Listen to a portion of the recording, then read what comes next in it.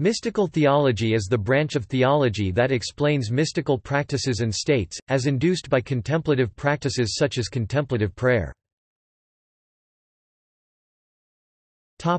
Early Christianity.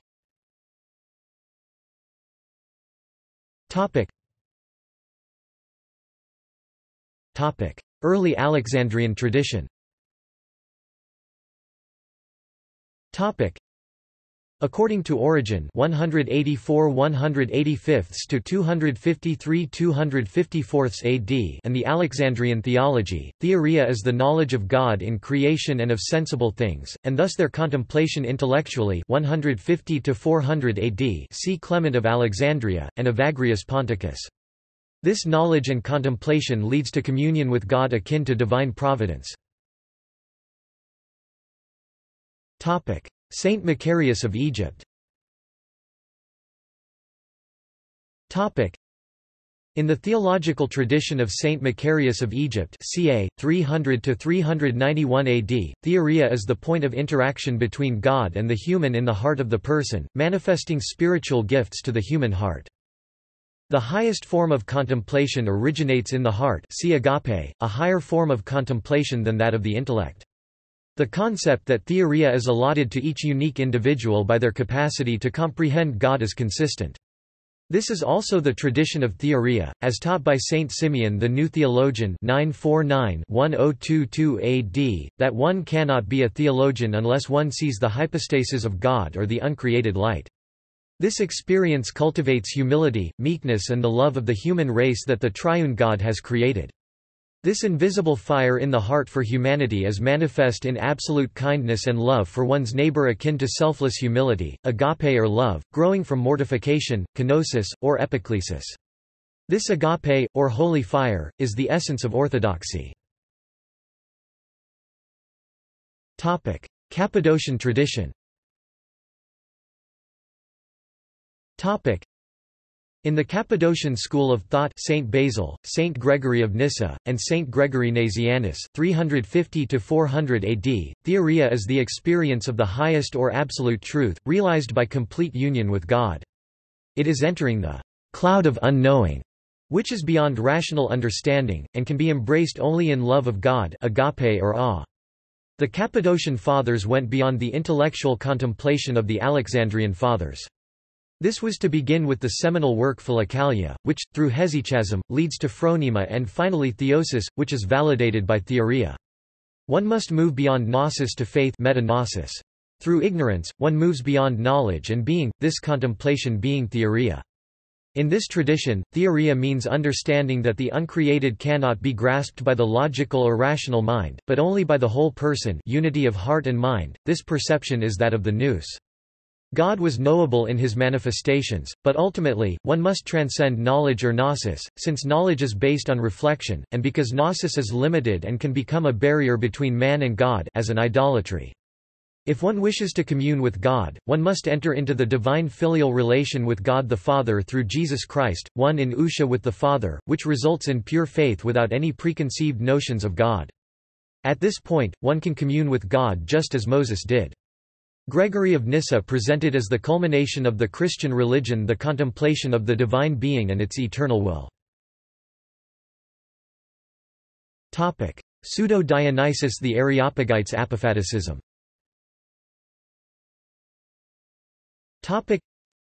Pseudo-Dionysius the Areopagite 5th to early 6th century, writing before 532, himself influenced by the Neoplatonic philosopher Proclus, had a strong impact on Christian thought and practice, both East and West.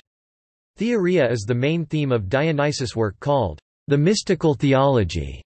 In Chapter 1, Dionysius says that God dwells in divine darkness, i.e., God is unknowable through sense and reason. Therefore, a person must leave behind the activity of sense and reason and enter into spiritual union with God. Through spiritual union with God theosis, the mystic is granted theoria and through this vision is ultimately given knowledge of God.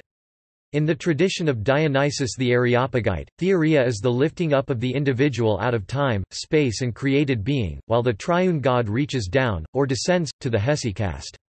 This process is also known as ecstasis, mystical ecstasy. While theoria is possible through prayer, it is attained in a perfect way through the Eucharist. Perfect vision of the deity, perceptible in its uncreated light, is the mystery of the eighth day. The eighth day is the day of the Eucharist, but it also has an eschatological dimension as it is the day outside of the week, i.e. beyond time. It is the start of a new eon in human history. Through the Eucharist people experience the eternity of God who transcends time and space. The Dionysian writings and their mystical teaching were universally accepted throughout the East, amongst both Chalcedonians and non-Chalcedonians. Saint Gregory Palamas, for example, in referring to these writings, calls the author, "an unerring beholder of divine things." In Western Christianity, Dionysius' via negativa was particularly influential in the 14th and 15th centuries, on Western mystics such as Marguerite Porete, Meister Eckhart, John Tauler, Jan van Ruusbroek, the author of The Cloud of Unknowing, who made an expanded Middle English translation of Dionysius' mystical theology, Jean Gerson, Nicholas of Cusa, Denis the Carthusian, Julian of Norwich and Harphius Herp.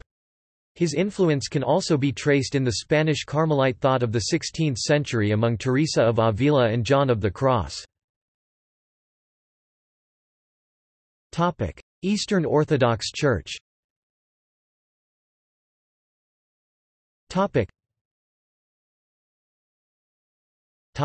Simeon the New Theologian. Simeon the New Theologian, sometimes spelled Simeon, Greek, Simeon ho Neos Theologos 949-1022 AD, was a Byzantine Christian monk and poet who was the last of three saints canonized by the Eastern Orthodox Church and given the title of theologian, along with John the Apostle and Gregory of Nazianzus. Theologian was not applied to Simeon in the modern academic sense of theological study. The title was designed only to recognize someone who spoke from personal experience of the vision of God. One of his principal teachings was that humans could and should experience theoria, literally, contemplation, or direct experience of God. Simeon repeatedly describes the experience of divine light in his writings, as both an inward and outward mystical experience. These experiences began in his youth, and continued all during his life. They came to him during inward prayer and contemplation, and were associated with a feeling of indescribable joy, as well as the intellectual understanding that the light was a vision of God. In his writings, he spoke directly to God about the experience variously as, "the pure light of your face," and, "you deigned to reveal your face to me like a formless sun." He also described the light as the grace of God, and taught that its experience was associated with a mind that was completely still and had transcended itself. At times he described the light speaking to him with kindness, and explaining who it was. A central theme throughout Simeon's teachings and writings is that all Christians should aspire to have actual direct experience of God in deep contemplation, or theoria. Regarding his own mystical experiences, he presented them not as unique to himself, but as the norm for all Christians. He taught that the experience came after purification through prayer, repentance, and asceticism. He especially called on his monks to take on the traditional charismatic and prophetic role in the Church. In his writings, Simeon emphasized the power of the Holy Spirit to transform, and the profound mystical union with God that is the end result of a holy life. Simeon referred to this as the baptism of the Holy Spirit, compared to the more ritualistic baptism of water. Simeon believed that Christianity had descended into formulae and church ritual, which for many people replaced the earlier emphasis on actual and direct experience of God. The discourses express Simeon's strong conviction that the life of a Christian must be much more than mere observance of rules, and must include personal experience of the presence of the living Christ. Simeon describes his own conversion and mystical experience of the divine light. Palamism and the hesychast controversy.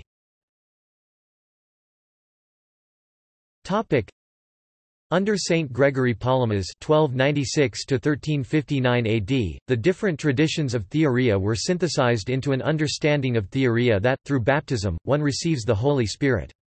Through participation in the sacraments of the Church and the performance of works of faith, one cultivates a relationship with God. If one then, through willful submission to God, is devotional and becomes humble, akin to the Theotokos and the saints, and proceeds in faith past the point of rational contemplation, one can experience God. Palamas stated that this is not a mechanized process because each person is unique, but that the apodictic way that one experiences the uncreated light, or God, is through contemplative prayer called hesychasm. Theoria is cultivated through each of the steps of the growing process of theosis. Gregory was initially asked by his fellow monks on Mount Athos to defend them from the charges of Barlaam of Calabria. Barlaam believed that philosophers had a greater knowledge of God than did the prophets, and valued education and learning more than contemplative prayer. Palamas taught that the truth is a person, Jesus Christ, a form of objective reality. In order for a Christian to be authentic, he or she must experience the truth, i.e. Christ, as a real person, see hypostasis. Gregory further asserted that when Peter, James and John witnessed the transfiguration of Jesus on Mount Tabor, they were seeing the uncreated light of God, and that it is possible for others to be granted to see it, using spiritual disciplines, ascetic practices, and contemplative prayer. The only true way to experience Christ, according to Palamas, was the Eastern Orthodox faith. Once a person discovers Christ through the Orthodox Church, they begin the process of theosis, which is the gradual submission to the truth, i.e. God, in order to be deified, theosis. Theoria is seen to be the experience of God hypostatically in person. However, since the essence of God is unknowable, it also cannot be experienced. Palamas expressed theoria as an experience of God as it happens to the whole person, soul or nous, not just the mind or body, in contrast to an experience of God that is drawn from memory, the mind, or in time.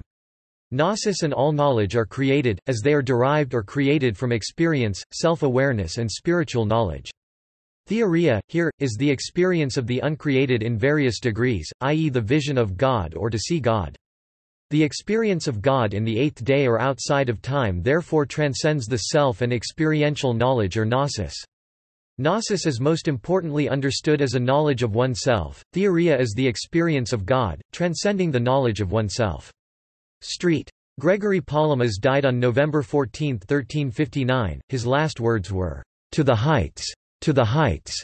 He is commemorated on the second Sunday of Great Lent because Gregory's victory over Barlaam is seen as a continuation of the triumph of orthodoxy, i.e., the victory of the Church over heresy.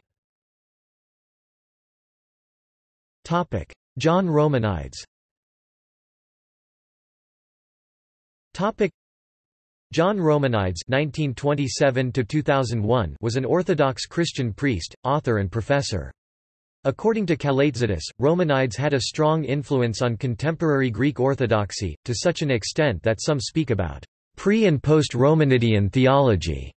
According to Romanides, Eastern and Western Christianity diverged due to the influences of the Franks, who were culturally very different from the Romans. Romanides belonged to the theological generation of the 1960s, which pleaded for a return to the Fathers, and led to the acute polarization of the East-West divide and the cultivation of an anti-Western, anti-ecumenical sentiment. His theological works emphasize the empirical experiential basis of theology called theoria or vision of God, as opposed to a rational or reasoned understanding of theory as the essence of Orthodox theology, setting it apart from all other religions and traditions, especially the Frankish-dominated Western Church which distorted this true spiritual path. He identified hesychasm as the core of Christian practice and studied extensively the works of 14th-century Byzantine theologian Saint Gregory Palamas. Roman Catholic Church.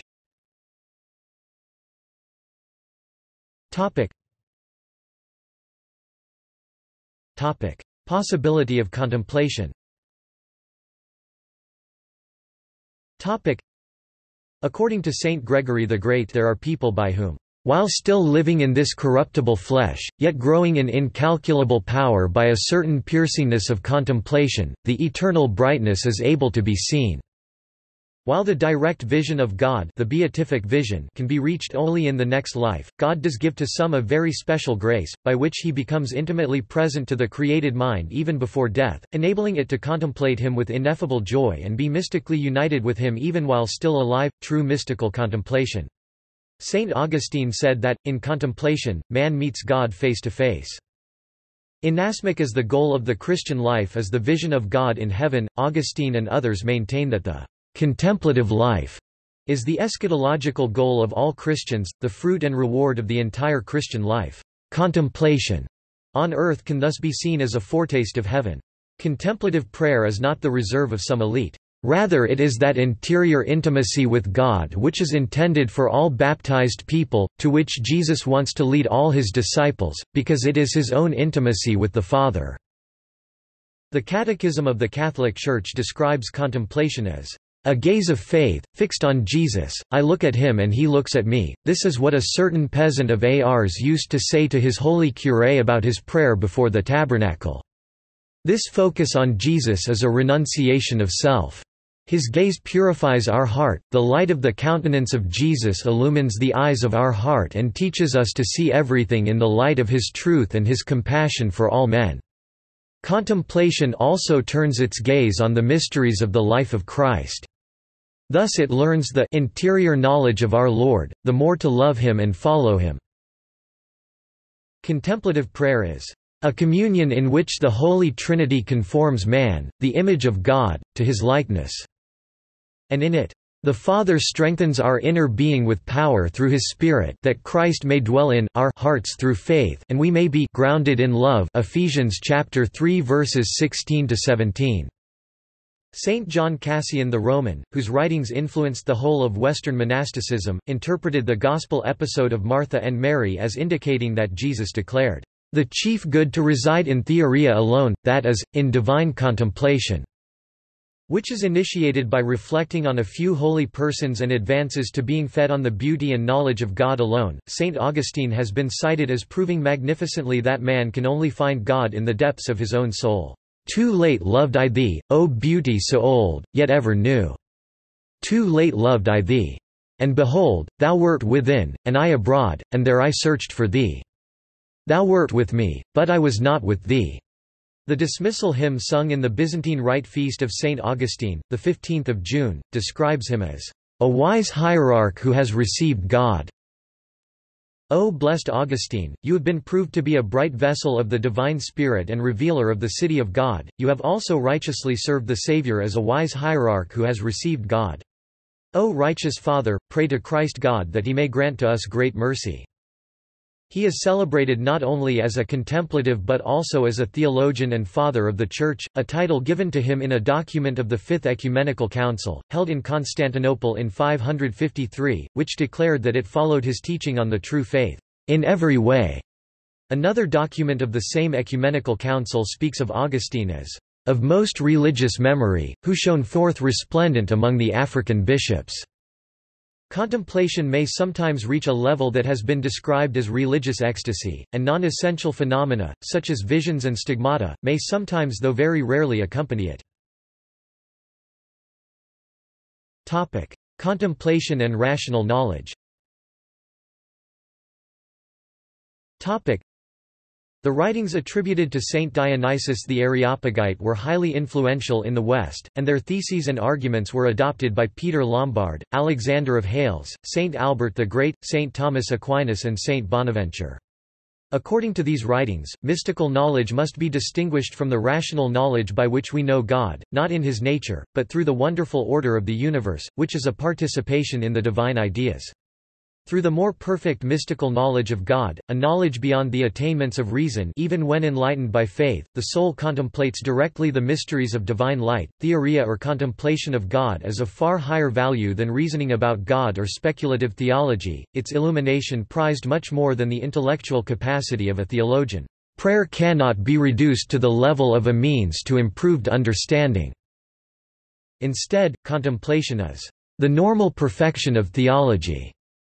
The rational exposition and explanation of Christian doctrine is the humbler task of the theologian, while the experience of contemplatives is often of a more lofty level, beyond the power of human words to express, so that they have had to resort to metaphors, similes, and symbols to convey the inexpressible. Theology indeed can only focus on what God is not, for instance considering God a spirit by removing from our conception anything pertaining to the body, while mysticism, instead of trying to comprehend what God is able to intuit it. Notes. Subnotes. References.